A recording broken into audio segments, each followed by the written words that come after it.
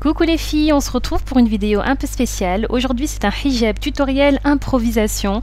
Il vous faudra un foulard, un sous-foulard, une broche et des pics et un peu d'imagination. Donc le foulard que je vais utiliser dans cette vidéo ainsi que le bonnet viennent de chez Hijab Color. Je vous mettrai les liens en barre d'informations. L'originalité de ce pashmina, c'est que c'est un mélange de coton, de pashmina et de fibre de soie.